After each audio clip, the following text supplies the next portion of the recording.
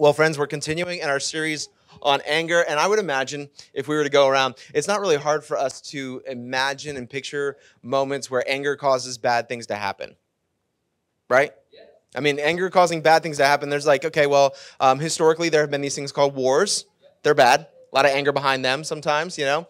There's newsworthy stuff. I feel like it encourages me not very much to follow, but I do follow Fredericksburg and Stafford police on my social media, and it's just like crime and murder and all kinds of hatred and anger kind of coming out there as well, yeah. And then, of course, you've seen somebody lose their cool on Route 3 because, for goodness sakes, Route 3 at the right time of day is the wrong time of day, yeah. And you're just stuck there forever. And so you've seen bad things happen in anger, I'm sure. Yes?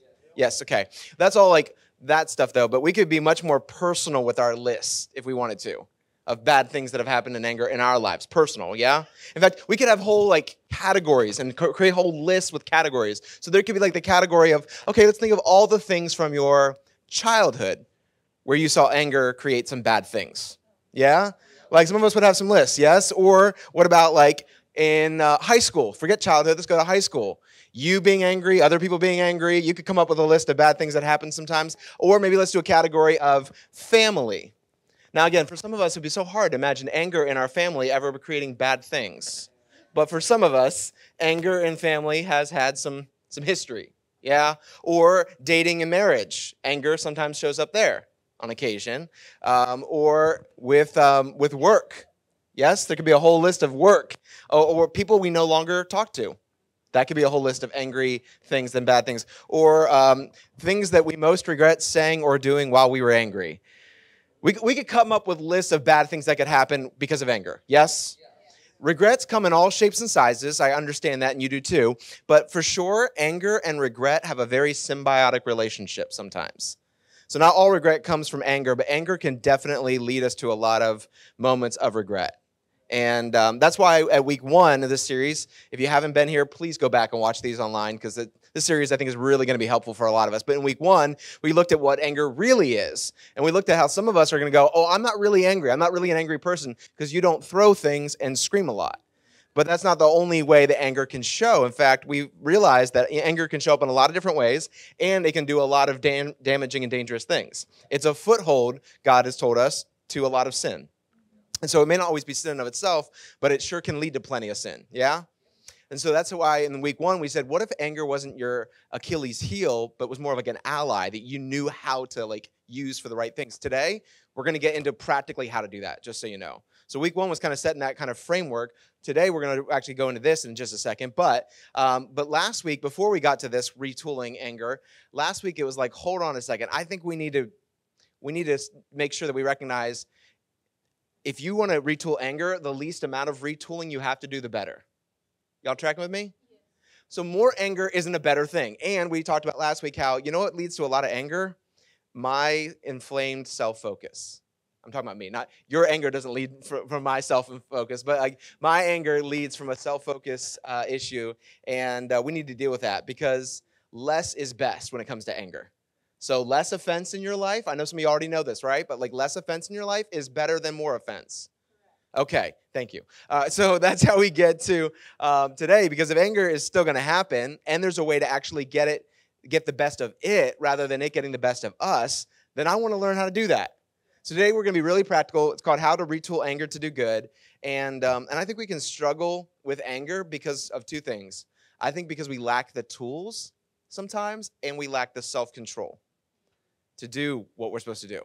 And so I really wish we had a lot more time, because I really want to make sure that you understand self-control is a fruit of the Spirit. And so without the gospel, let me just say it succinctly, but make sure you hear it profoundly, okay? Without the gospel taking root in your life, you can't hack this whole thing on your own. You can't hack anger, I believe, really, without the Holy Spirit helping you going, let's continue to grow some self-control in you. Because it really, as you're going to see today, it's going to take some moments where you're going to be like, control thyself, okay? But you are not as good at controlling yourself as the Holy Spirit working inside of you. And so the gospel is critical. But self-control, while it is something that he does, you obviously play a part, hence why it's called self-control. And so there's a development, and we're going to get into the practice of this development, but here's the tools today that we're going to use to help us get somewhere to knowing how to handle this. So, because I think many of us have never learned how to handle anger positively, and that's the problem. Is we weren't taught how to handle anger properly, and we also didn't see it demonstrated in front of us. If you demo it for me, I can see it. Anybody else like this? Like basically in life, if you could you just show me how to do the thing? Like I hate when people try to tell me for 20 minutes. I'm like, just do it once. Just show me. And some of us, we never got to see that. All we got to see when it came to anger was, oh, that's how to blow up and really tell someone off. Or that's how to lose your cool. Okay. And so we've just seen bad examples, some of us, more than we've seen good examples. And so today, as we go to the scriptures, I actually want to use a bad example to help us learn today. The possible first account in the human history of anger is a classic one. It's Genesis 4. You probably heard this one before. So let's look at Genesis 4 and get into these brothers called Abel and Cain. Anybody ever heard of these guys? Yeah, classic anger story here. So basically, Eve's in the first verse, she's going like, what? I can create too? Because for all she knew, God was the only one creating. And then she gets to create too. Pretty cool. But anyway, in verse 2, it gets to this part where now Abel was a keeper of sheep and Cain a worker of the ground. In the course of time, Cain brought to the Lord an offering of the fruit of the ground, and Abel also brought of the firstborn of his flock and of their fat portions. And the Lord had regard for Abel and his offering, but for Cain and his offering he had no regard. So Cain was very what? Oh, that's a good word for our series here today. So he's very angry, and his face fell. Now, here's the thing. I'm not going to actually postulate of what it might have been that was the reason for why God acknowledged Abel's sacrifice and not Cain's. That's for another conversation, another day.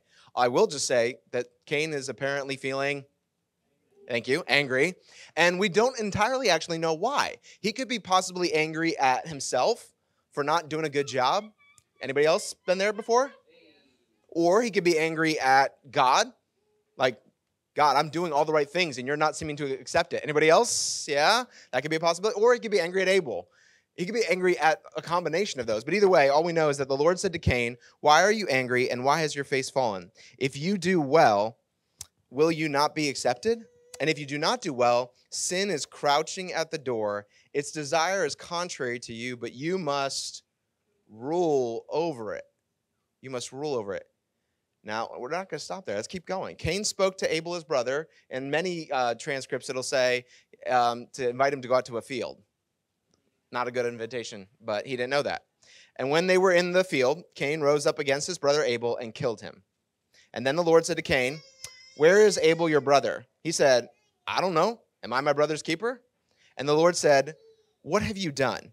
The voice of your brother's blood is crying out to me from the ground, and now you are cursed from the ground, which has opened its mouth to receive your brother's blood from your hand. When you work the ground, it shall no longer yield to you its strength. You shall be a fugitive and a wanderer on the earth.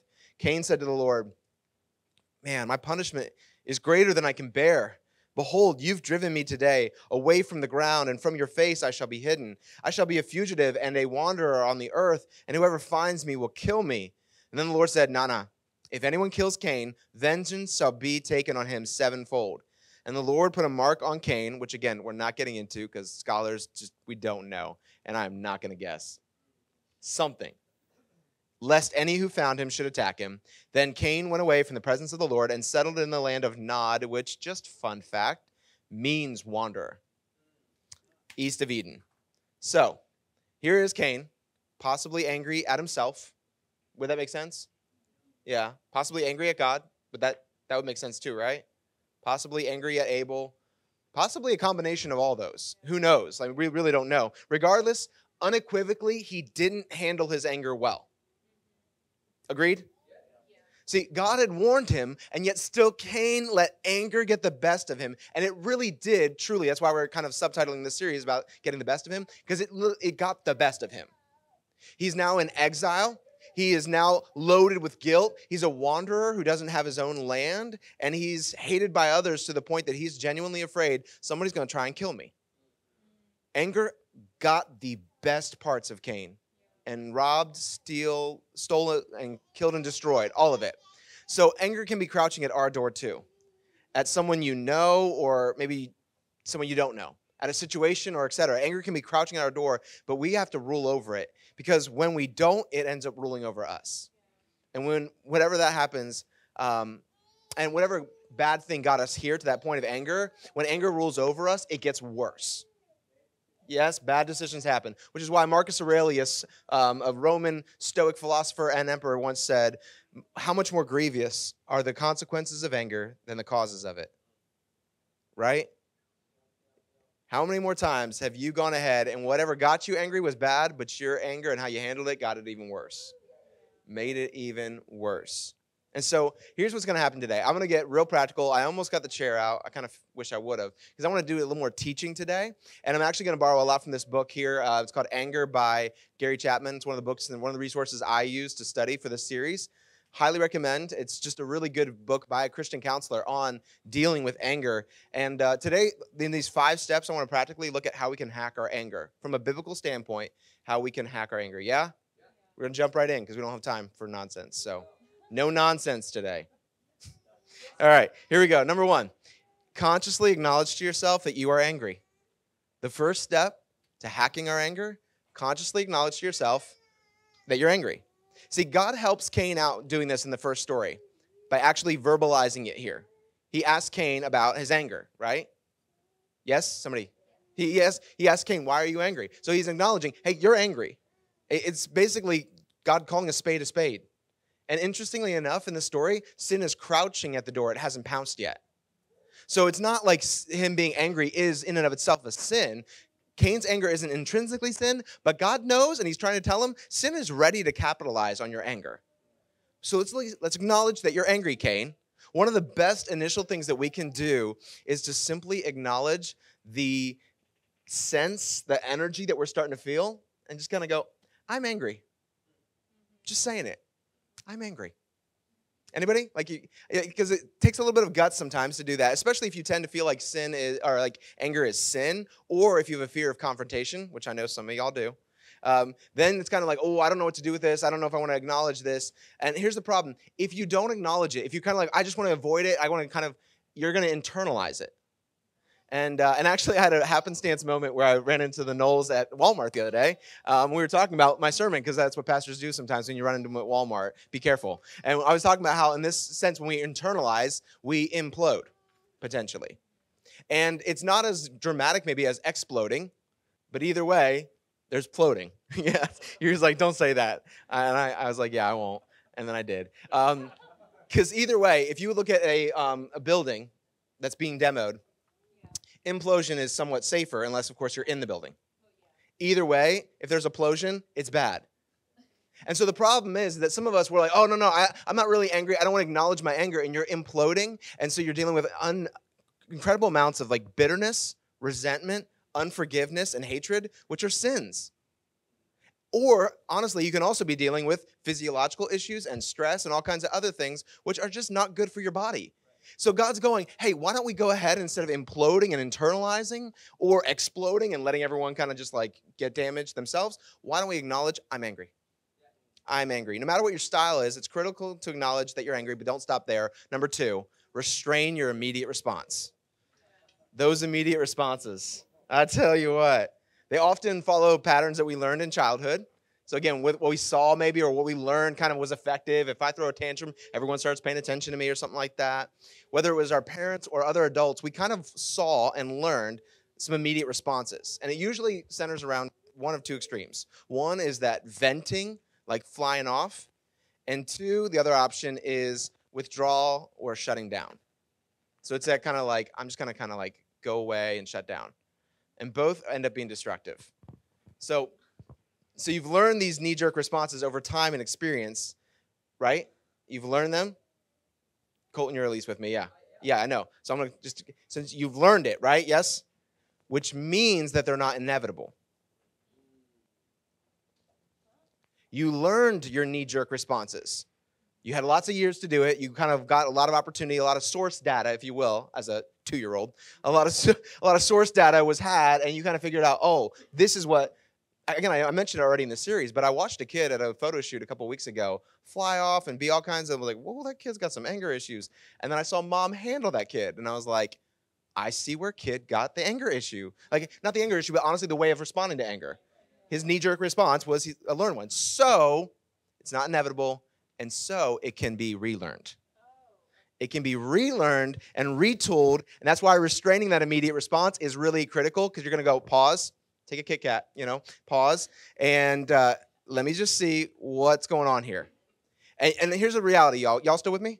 You may have little to no control over physiologically what's happening in you, because your blood starts boiling. You start, like, physiologically, I understand you might have this moment where, like, physiologically you don't have as much control over that anger and the energy it gives you. But what you do with that, how you choose to respond to that, you absolutely do have power to control. You and I both. We have the power to control that, as hard as it might be to imagine, but it's a matter of choosing in that moment. And it's those quick millisecond moments. I want to be wise and not a fool. Anybody? I want to be wise and not a fool. We've already read, actually, I'm not sure if we read this verse. Proverbs 29:11, new verse for the series. A fool gives full vent to his spirit, but a wise man quietly holds it back. So a fool goes, it's here, I'm going to let it, it's going to come out. In my immediate response, you're going to know it. And a fool gives full vent. Well, those are the options here. Are you going to hold back? Not in an unhealthy, dangerous way, as we're going to see. But are you going to wisely go, hey, me? Like you're calming yourself down. Like, hey, me, no. Don't do that. Hold it back. Because only a fool will actually in that moment give full vent. So count to 10. Wait a second. Breathe. Think. Yeah? Think. So let's look at another. We looked at one story, obviously Cain and Abel. I want to look at another biblical story today, our only other story we're going to look at, of anger gone awry, to help us keep moving through our 5 steps. 2 Kings 5, 1 through 14 in the New American Standard says, now Naaman, commander of the army of the king of Aram, was a great man. So he's a commander and he's a great man in the view of his master, and eminent, because by him the Lord had given victory to Aram. So we're intentionally, by the storyteller, meant to see this guy as pretty great, awesome, pretty cool, pretty powerful, pretty great. Like, you see this? Yeah. Commander, great man in the view of his master, eminent because he's gotten lots of victory. So this is intentionally, I believe, storytelling to then get us to the part where it goes, the man was also a valiant warrior, but afflicted with leprosy. So yeah, exactly. It's supposed to be this like, oh, that's not supposed to happen. Winner wins all the time, and then all of a sudden he's weak. So this valiant warrior suddenly has this weakness that not only is a weakness, but it ostracizes him from other people and all kind of stuff. So now the Arameans had gone out in bands and had taken captive a little girl from the land of Israel, and she waited on Naaman's wife. So she's the servant girl there at the house. And she said to her mistress, man, if only my master were with the prophet who is in Samaria, then he would cure him of his leprosy.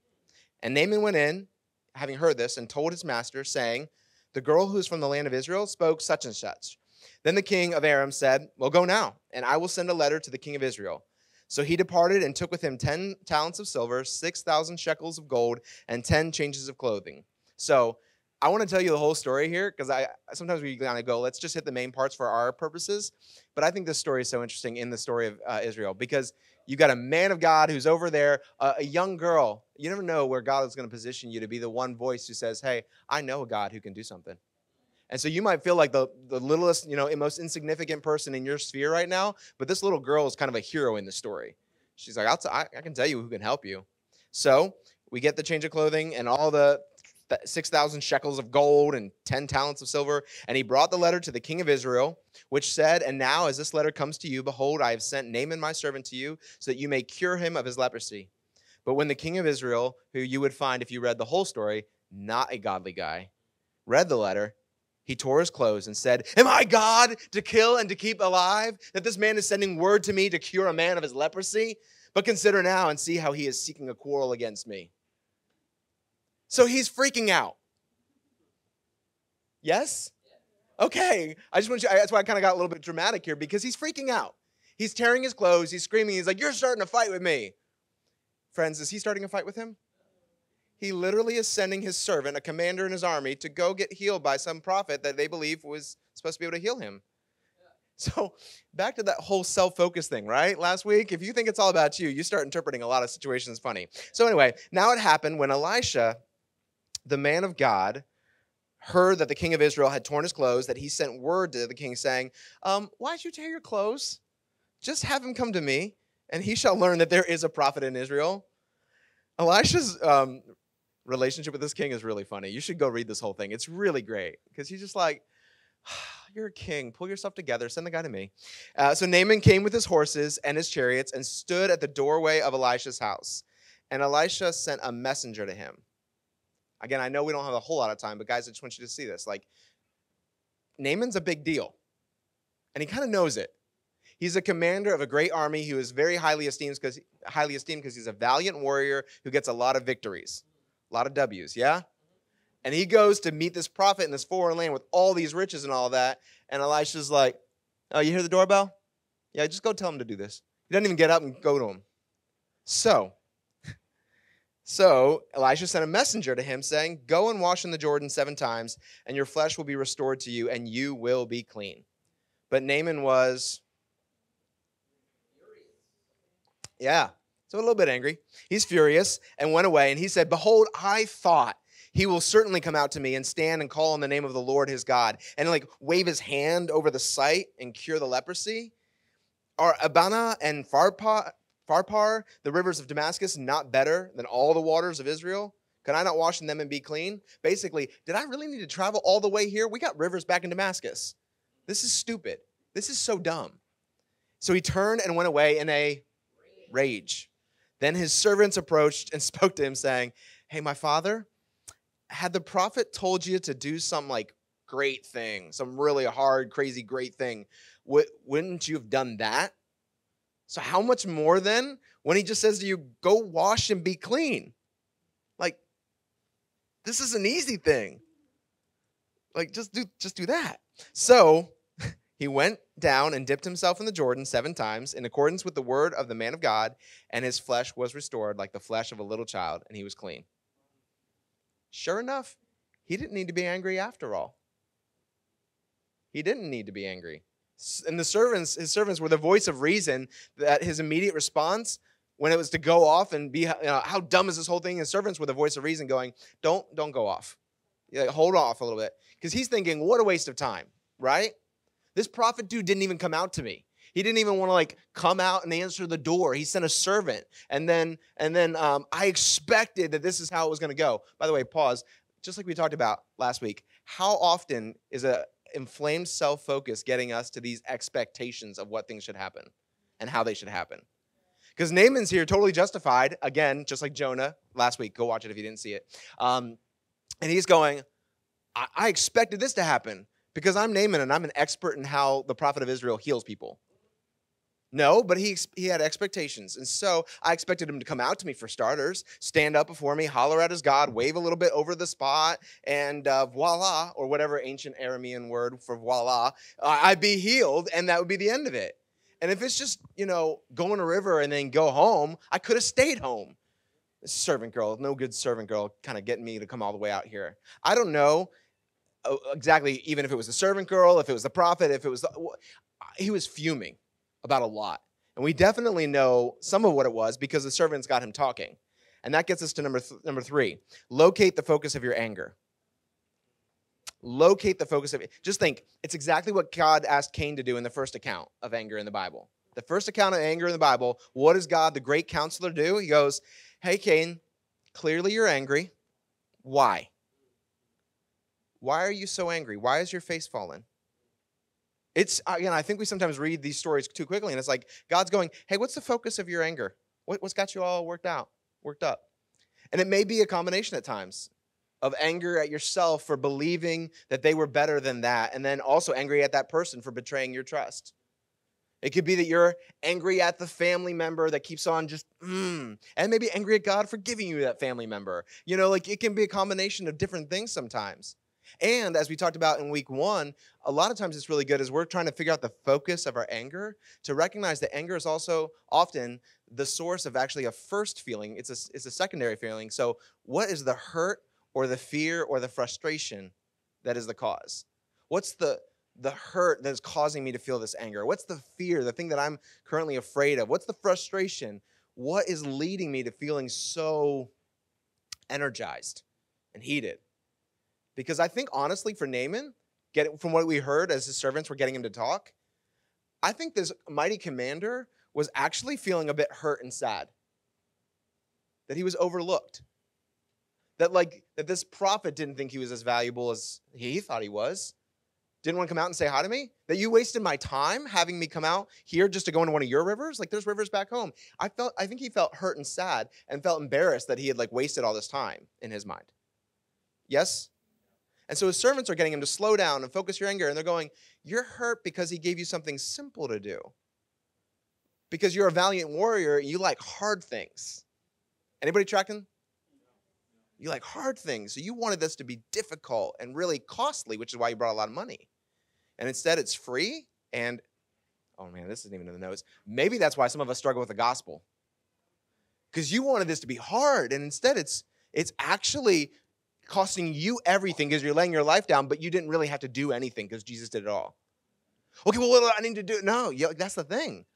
So Naaman is hurt, and that leads him to anger. And it's so important that we figure out what's going on with our anger and where it's coming from, because anger can sometimes seem aimless, but aimless anger never produces positive results. Aimless anger never produces positive results. If you want to get something positive out of your anger, do a little bit of diagnosing. What's going on here? Why am I? It was funny, actually. I got coffee with Jonathan Crook the other day, guy here at Alive, in case you haven't met him. And we were talking about the week 1 of this series and how he had a guy, as he was driving with his window down, and a motorcycle go past his car. And as this motorcycle passed him, it revved up real loud and startled him. And his immediate response was to be angry. He was like, that was kind of frustrating. Anybody else had somebody like scare you while you're driving? Like, and then he realized, he's like, it's so funny because this series, I'm realizing I was afraid. It kind of startled me. It made me afraid. And that I don't like being afraid, so that made me angry. And I could kind of go, oh, hold on a second. They weren't attacking me. They're gone. I don't need to be afraid. He was able to process his anger in a healthier way because he did this step of going, where's the focus? It's basically, if you don't do this, if you're just aimless, it's like going blindfolded into the medicine cabinet every morning and being like, what's it going to be today? You don't want to do that. You need to know what you have and also what you're taking for it to be healthy. So if you're going to handle your anger in a constructive and God-honoring way, okay, what's going on here? Let's take the blindfold off. Let's look at, what do I have? What do I need? What's going on here? And that's why it's good for us to pause, which is going to be actually more on that next week. But locate the focus of your anger and get that sense of where the hurt, fear, and frustrations are. And then after you've done that, it's time to move towards some action. Step 4, analyze your options. Analyze your, one more time, analyze your options. Like, do you want to yell at the restaurant owner to their face or create about a dozen fake profiles on Yelp and leave them all scathing reviews? Options. Like, do you want to gossip about that one coworker that you can't stand, or just accidentally throw all of the things that have their name on it in the communal fridge into the trash can? Options. Like, analyze your options. Do you want to yell back at your tantrum-throwing little child, or maybe hit your bottle during their nap time? Options. Do you want to passive-aggressively withhold intimacy from your spouse, or do you want to proactively buy that thing that you know they're going to be ticked once you find out that you bought that? Options. Do you want to respond to your neighbor, your apartment neighbor's late night loud music with maybe some early morning loud music of your own? Or do you want to gleefully just watch as they struggle with their groceries to come inside during a pouring down rain with your tea in hand as you watch, smiling? Options. These are not the options I'm talking about. These are not the options that we're here talking about. In fact, actually, I wanted to point out those options because anger can very often make us very loveless people. Right? And Jesus once said, hey, if you're to distill the commands of God, the desires that God has for your life, you could sum it up: love God with everything that you have, and then love your neighbor as yourself. And anger can often make us very loveless people. So the options aren't these. We need to determine some better and healthier ways than we maybe have in the past even handled our anger. And to do that, we've got to stop prettying up some of the unhealthy things that we've done and the ways that we operate. Some of us are like, listen, I speak my mind. But you know what? People always know where they stand with me.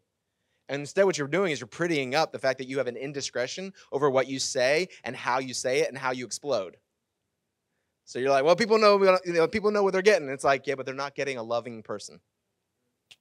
Some of us, we pretty it up and we say, I hate conflict and avoid it at all costs. Well, maybe you're just prettying up a fearfulness and a cowardice that has left so many important things unamended in your life and unresolved. And that's hurting you and others because you haven't actually dealt with these important things. Sometimes we pretty up things like, I don't have time or energy for fill in the blank, so I'm just moving along. I'm just going to move along. Which, if you do it in a healthy way, okay, as long as you're moving along from a situation, which we're going to get to in just a second. But some of us, when we say that, we're actually just moving along from a relationship. And we're like, cutting, you're out. I don't have time for that. I don't have energy for that. And actually what you're doing is you're prettying up unhealthy ways that you relate to people where you cut ties instead of making peace. And one of those things is actually what Jesus invited his followers to do, is to make peace, be peacemakers. So biblically, here are the two options. Those of you who are note takers or those of you who should be. The two options for when we're analyzing our options are you overlook or you confront. Okay? And let me give you the scripture for both of them. Overlook, it's Proverbs 19:11, which we did look at before. It says, good sense makes one slow to anger, and it is his glory to overlook an offense. It's to your glory to go ahead when the moment is right and go, you know what, not a big deal. If it's truly not a big deal, okay? And that's why it's so valuable for us to sometimes have that threshold thing that we talked about last week raised up a little bit to some healthy places where it's like, listen, I'm not expecting perfection from people. I'm expecting that people are going to do some things that I have to bear with, as we talked about last week. So anyway, it's to your glory to have things that you're genuinely, did you catch that big, important adverb? Genuinely overlooking. I just feel like I got to be, because sometimes we're like, oh, I'm going to overlook that and remember it. I'm going to overlook that and keep that in the satchel. Yep, I'm carrying that one with me. I'm going to overlook it, but when I stop overlooking, it's not, you're going to get so many things that I've been overlooking dumped on you. If you can overlook it, overlook it. It's truly, man, here's the thing. I am so grateful for people in my life who are close in a relationship with me, who love me enough, and I probably don't even know it because that's how it works, to overlook a lot of my faults and failures. I'm glad the Lord is willing to do that. But you can't always do that. And so while there's some biblical evidence for overlooking, there's also a lot of biblical evidence for confronting in healthy ways. And there's a process that Jesus himself gave for confronting. And we're going to look at it together. Matthew 18, starting in verse 15, Jesus says, here's the process for how you confront. Everybody paying attention? Because this is like Jesus telling you how to deal with interpersonal conflict. So if you want to follow Jesus, which I know many of us do, and if you want to ever figure out when you, again, I know it's rare that you would ever have interpersonal conflict, but if you should ever find yourself in the remainder of your life having it, here's what he tells you to do. If your brother sins against you, go and tell a bunch of your friends his fault. Go and talk to your pastor about his fault. Go and subtweet, go ahead and subtweet about his fault. No, it says go talk to them. So I just want to always encourage you. I know this is, for those of you who are anti-confrontational, the scariest part of it, maybe right off the bat, but it's biblical. Go and talk to them between you and them alone. If he listens to you, you've gained your brother back. Good. But if he does not listen, take one or two others along with you, that every charge may be established by the evidence of 2 or 3 witnesses. That every charge part, this is a Jewish tradition. As far as their judicial system, they had this tradition of going like, listen, for big things, we need 2 or 3 witnesses to verify. So he's kind of quoting their Old Testament law. And if he refuses, then once you get that 2 or 3 in there, well, then you got to take it to the church. You're escalating the thing in a healthy way. You got to take it to the church. And if he refuses to even listen to the church, which, by the way, brings in greater wisdom, because sometimes you get it to the church level and the church goes, actually, this isn't that big of a deal. You should, or you can bring some moderation. It can bring insights. It can kind of bring the nuance into it, and it can refine it. But at the end of the day, Jesus says, hey, if you bring it to the church and they still refuse to listen even to the church, let him be to you as a Gentile and a tax collector, which for Jesus doesn't mean you look down on them and think they're trash. It just means you recognize they are willfully living apart from the grace of God and need to be prayed for that they would come back into that. And so, truly I say to you, whatever you bind on earth shall be bound in heaven, and whatever you loose on earth shall be loosed in heaven. And again I say to you, if two of you agree on earth about anything they ask, it will be done for them by my Father in heaven. For where 2 or 3 are gathered in my name, there am I among them. And again, I just want to make sure that we see that this is where this verse shows up in Scripture. It's not about as much like our worship gatherings or a prayer meeting. It's about Jesus going, my presence is going to be profoundly, powerfully present when we strive for reconciliation in this way. In this way of going, I don't want to, but I'm going to do it. All right, let's have the conversation. Okay, it didn't really go that well. Okay, let's get a couple people to go ahead and maybe tell me that I'm wrong. You know what I'm saying? Like, this is difficult, but Jesus is saying, because of that, my presence is going to be with you in it. I'm going to bless you. I'm going to help you, which, man, some of us need that promise. And here's what I would suggest, because again, I know today's highly practical. Here's 4 things that I suggest you do when you confront somebody, when you do have that conversation. Here we are. Share information, gather information, negotiate understanding, request change. So here's what happened from my vantage point. And you want to share information, not make accusation. Did you catch that? Here's the information that I have from my vantage point of what happened in this situation.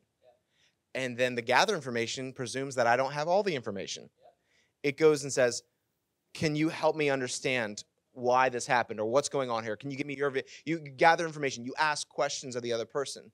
And in that, you then negotiate understanding. Okay, well, do you understand? You ask the questions, you have the conversation that goes, okay, now that we both kind of have a sense of things, do you see where I'm coming from and why this would be hurtful for me? Like, I know you meant well, but when you totally, I don't know, ignored me in that moment, it felt like I was nothing to you, or whatever the situation might be. You negotiate understanding, and then you request change. Hey, in the future, when you come in, if you're really busy, would you just say a quick hello to me? That way I know we're still good and that you're not angry with me. You request change. Does this seem healthy? It's a really, I think, a smart and healthy way of biblically and godly handling the moment. You go, okay, here's the information. Here's the situation. Let me understand from you, which, again, is so critical because sometimes we go right from point 1 to, like, 4, skipping 2 and 3. We're like, here's the situation, and if this is ever going to happen again, this is what you need to do. Time out. Take the Kit Kat again. Pause a little bit and go, okay, where do I need to learn and grow? And then, back to Cain. Didn't God tell him, if you do well, will you not be accepted? Like, God wants us to confront the things that are angering us, but he wants us to do it in the healthiest ways so that we can be accepted and so that it can lead to life. So that leads us to our final step, that after you've acknowledged that, yes, you are angry, and you've restrained that immediate knee-jerk reaction until you've had time to reflect for at least a second, you've located the focus of your anger, and you've analyzed your options, you take constructive action. And that constructive action, I know I just went into it, but that might actually be going through that conversation and having the confrontation moment. Confronting that person about that situation. That might be the action step, and that might be the sum of all you do to appropriately use that energy that's been produced in you for some good. You have the conversation, it's good. Cool. That's it. Sometimes there's other actions that come out of it too. Yeah? Like, sometimes there's a sense of like, hey, Josh, I am so sorry. Now that you've confronted me and dealt with this, I think I need to make it up to you. And if I stole your bike, I need to give you that bike back or something like that, Like, you had a nice bike and I wanted it. You make the change that is going to make amends. But let me just tell you, actually, I know we can get into what you should do. Can I just encourage you guys on what you shouldn't do? And I know some of this is from that book I mentioned already, but like, modern psychology definitely has put it to the whole, like, punching a pillow and getting your anger out, like by breaking something that's pointless or something like that, but, blowing off some steam. And here's one of the reasons I think we need to really get that, because some of us were like, that works for me. And I just want to encourage you, it doesn't. And again, science as well as, like, there's nothing scripturally behind it. I'll just tell you that. Nothing in scripture goes, all right, go blow off some steam, go punch some walls or anything like that, because, well, better I punch a wall than I punch a person. Here's the problem. Anger is not, and I wish I had a great illustration, but I couldn't come up with it, so we're going to picture it, okay? Anger is not a bottle of water that once you pour it out, there's less of it in there. I vented it. I went ahead and I just let it out in this way, and so there's less of it. It's actually the ground, and the more you pour and the more it finds a pathway, it learns that pathway. In other words, we're thinking, oh, I'm blowing off some steam, punching this wall. No, you're learning the pathway of, I'm angry, I get physical.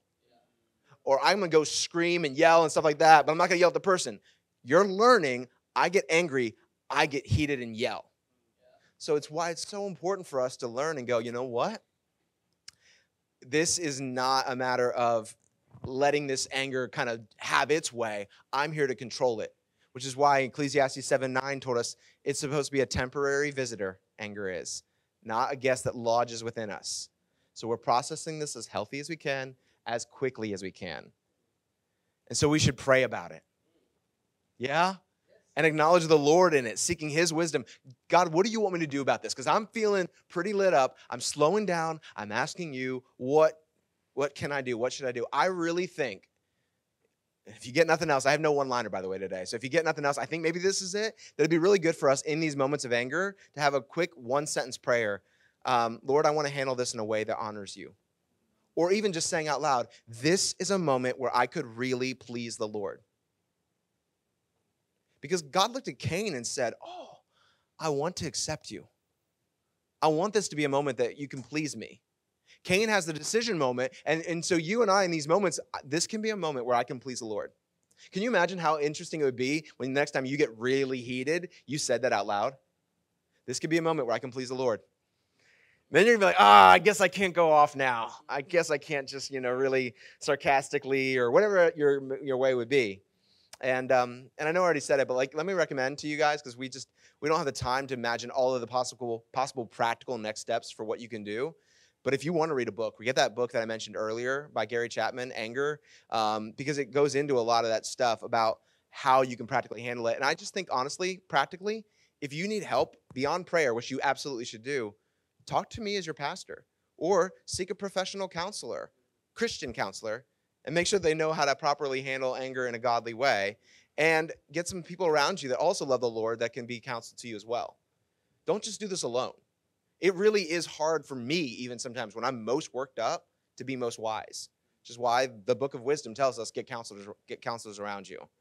But you can learn to get the best of anger when you acknowledge God in all of those moments, trusting him, leaning on him. So I want to end with Proverbs 3:5-8, because it invites us to say, trust in the Lord with all of your heart, even those parts of your heart that get angry, all of it. And don't lean on your own understanding of what you think is the best way to handle this moment that's getting you all furious and rage-filled. In all of your ways, acknowledge him. So notice, acknowledging him means this is a moment where I could please the Lord. God's here. He's with me. The Holy Spirit wants to help me. He's going, hey, come on, self-control. You can rule over it. So I'm going to acknowledge him, and then he's going to make my path straight. Be not wise in your own eyes. Fear the Lord and turn away from evil. And then, it doesn't end there. It says, it will be healing to your flesh and refreshment to your bones. Sounds pretty great, doesn't it, friends? Doesn't that sound like a good option?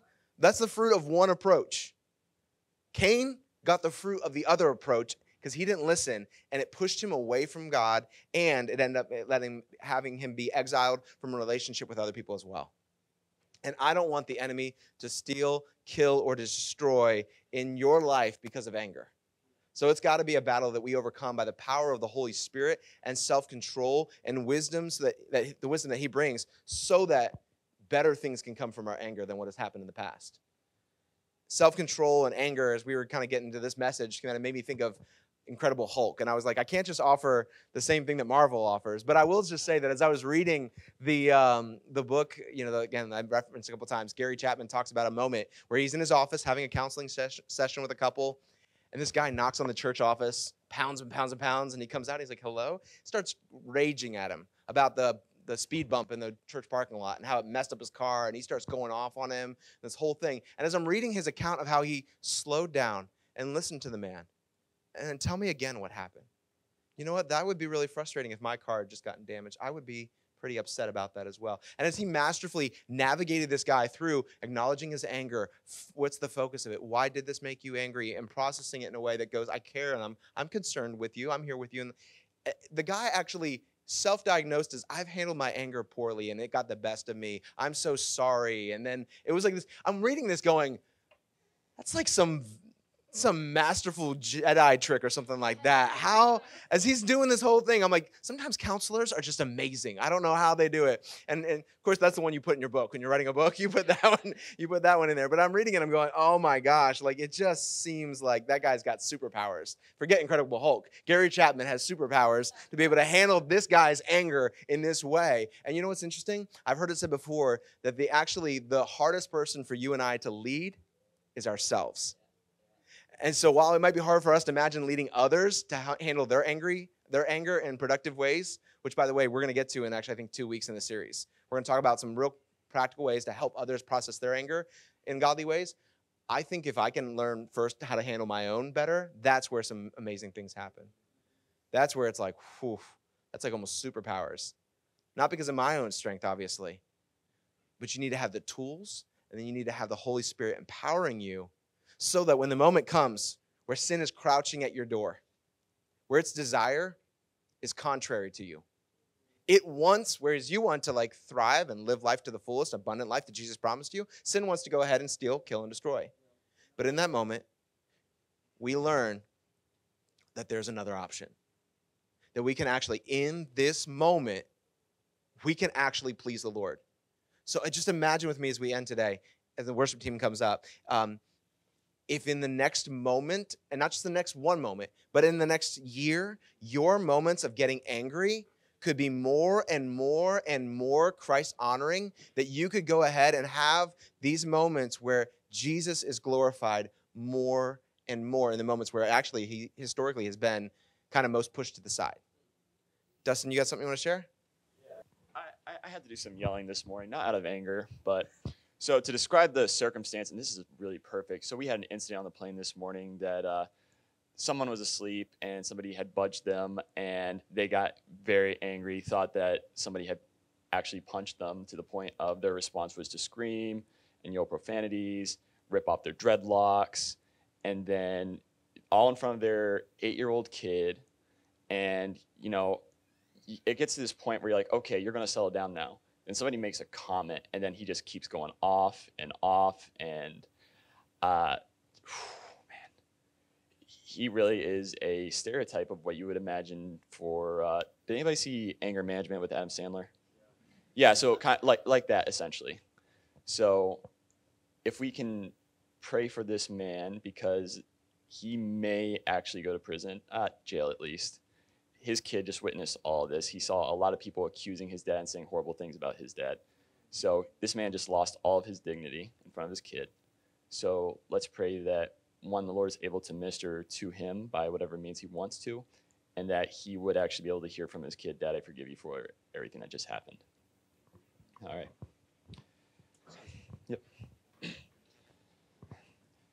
Our Father in heaven, we come before you in prayer, in the gift and mediation of your Son, Jesus, your means of mercy towards us, in which we are grateful for the gospel that comes through him.